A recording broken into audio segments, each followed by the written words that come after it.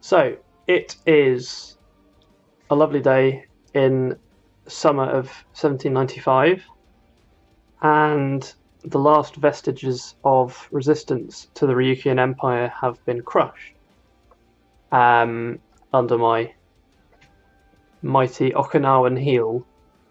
I have maxed out my income at 1,000,000 ducats. I didn't realise that was a cap. I've never got that high before. I'm making 10,000 ducats a month from trade. It can't fit in the ledger, so it's sort of merged with the gold income. From net 14,000 ducats a month income. As you can see from the Great Power list, I am the only country remaining in the game. No colonial nations, it's just me. And I have almost every single province in the game. There's a couple of uncolonized provinces. So up here, one down here, and I think there's a couple here. I might as well fill those out in the remaining 25 years of the game. But for now, everything is mine. Let's go on a little journey. So, 1444, Ryukyu is just a small island off the coast of Japan, and it will stay that way for quite a while.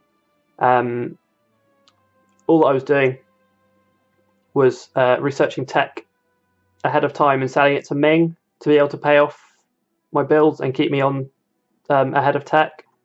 To try and get to colonize as quickly as possible. So I took land there and colonized Alaska, which allowed me then to push on into California and then onwards into Mexico. So in a moment I will pop up here. There you go. And yeah, I start spreading through Mexico. So at this point I convert to Nahuatl and use all of these sort of OPMs as vassals to help me reform the faith. The reason being that when you reform the faith, you convert your government type goes to that of your neighbour, which usually is a European power, but in this case was these steppe nomads. So that allowed me to convert and become a horde. So, having reformed the faith, I take over all of Mexico for the gold to try and have some semblance of an economy.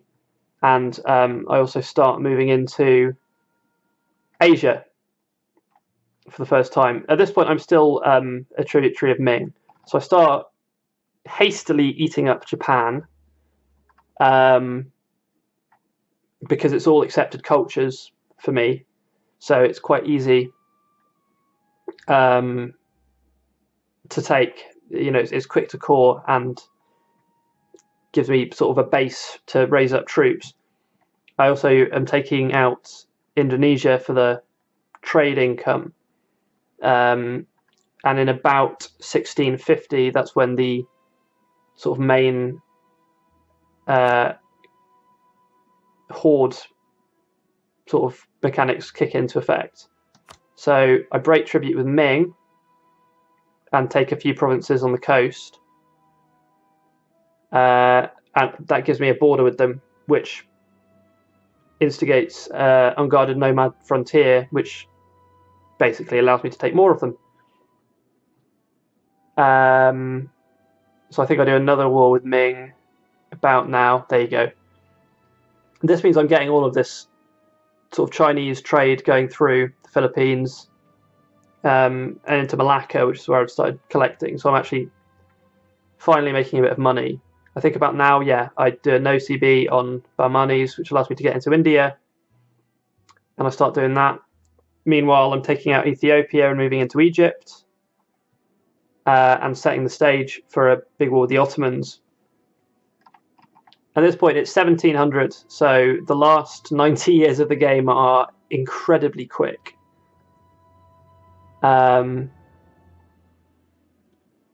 So yeah, taking out Persia, basically trying to break as many truces as possible and try not to get a coalition, because my overextension, my aggressive expansion at this point is ridiculous with pretty much everybody. But yeah, so I've taken out the sort of Basra node. So now I've got a solid base, contiguous borders going all the way along here. I make Serbia and Syria vassals just for the sake of overextension. Because my overextension was pretty much 200% for almost all the time throughout this. So I've taken out Britain. I have to go to war with Spain a lot because they've got about 3,000 dev, including Portugal, who they've got as a vassal. But at this point, it's just a case of waiting for each truce to expire and then just taking out 100% war score on everyone. So I've got all of these. The colonial nations are nice and easy to take out because they don't use up any overextension. So Britain's gone. Austria's gone. The entirety of the HRE is under my command now. Spain's gone. Portugal's going to go in a second. And there you go. So it's as simple as that. I don't know why Stockholm says that it's Swedish still when it's clearly not. But yeah, as you see, that's the current year, as they say. I'm the only country that exists in the world.